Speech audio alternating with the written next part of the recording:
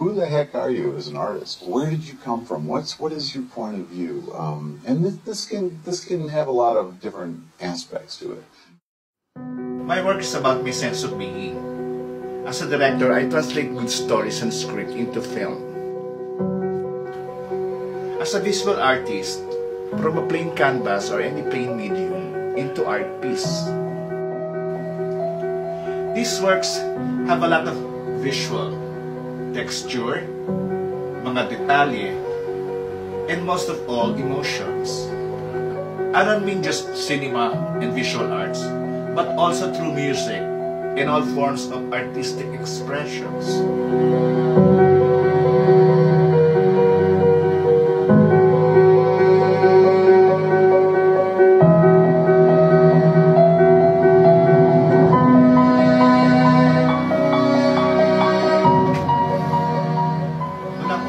Panahon o lugar ng pagiging artist.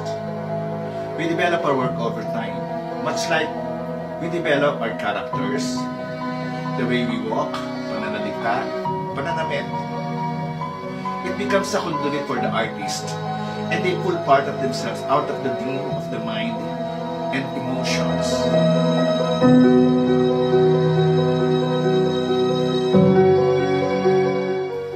Naturally, paiba-iba ang panahon. Ang mood nag-iiba-iba yan.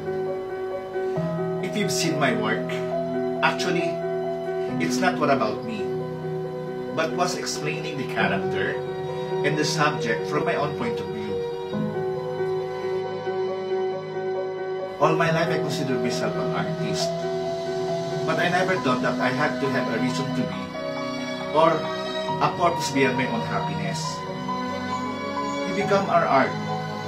It reflects who we are and what we believe. Ultimately, it's like putting our soul for people to see us.